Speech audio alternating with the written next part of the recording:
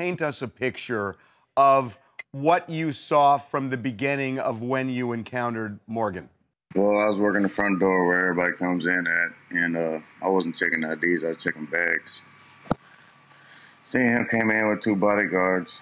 At first, didn't know it was him because I wouldn't think he'll come in broader daylight like that. I thought because we got a VIP section for famous people, so I didn't really think it was him. I know he looked like him, but he went straight to the rooftop. Probably about 30 minutes later, I had a call on my walkie-talkie. Somebody threw a chair off the rooftop. I almost hit a Metro car, so I went straight to the rooftop, and me and another security guard grabbed him, took him down the elevator, escorted him out to get to Metro.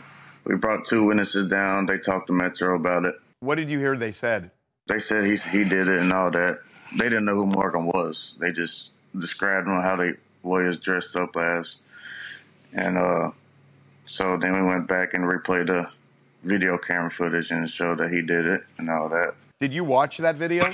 I started watching it, then I got called somewhere else. I was Metro seen it. Did the people you spoke to who worked at the bar or the witnesses describe, you know, what happened? Did he just kind of pick it up? Was he angry? Was he joking? What was it? They're saying he tossed it pretty hard. He had to throw it pretty hard to get all the way in the street from Cheese rooftop.